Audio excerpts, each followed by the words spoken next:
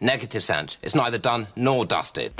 You may remember that Christine Pavlina, the woman who claims that Bernie Sanders is the legitimate President of the United States because her spirit guides and God told her, used to have a big crush, and still does, on Mark Foster, a musician that she claims that she was destined to be with, that he was denying his own path, his own true path, by not getting with her.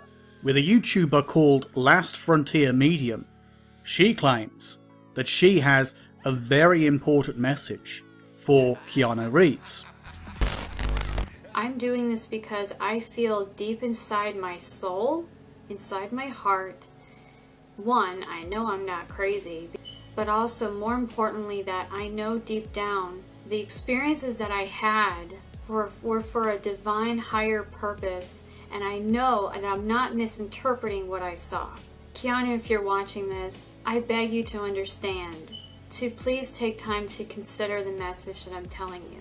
And I understand that you have a huge profile to consider, and I completely understand how many people have stalked you. But you can be rest assured, I'm not going to stalk you, I'm not going to try to find you, and I respect your privacy indefinitely.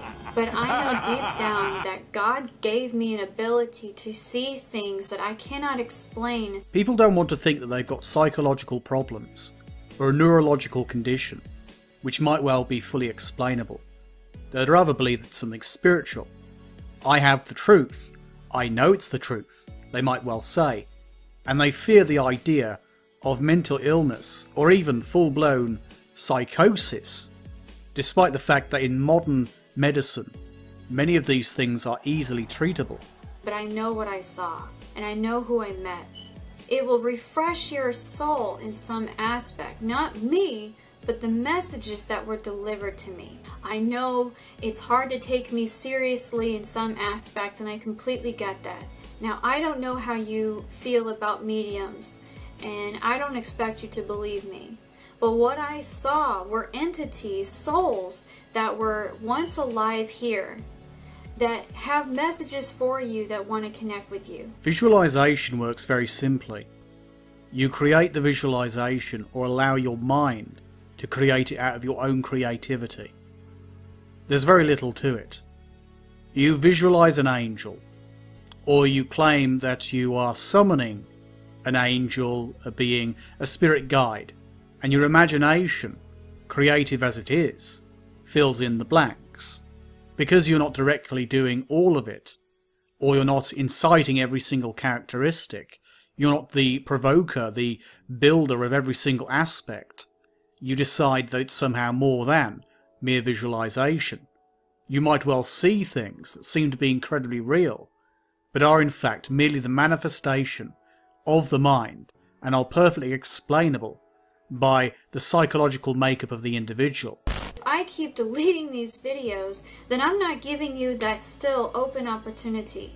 And I get a lot of hate mail from people telling me, who are you to try to say that you have these messages? Who are you to deliver these? You're not any better. What makes you think that you have that right? I didn't ask for these experiences, and my guides had me go to your house. I'm even happy to take a lie detector test to prove to you I didn't ask for these experiences. Shows you stalked him, and then she backs off.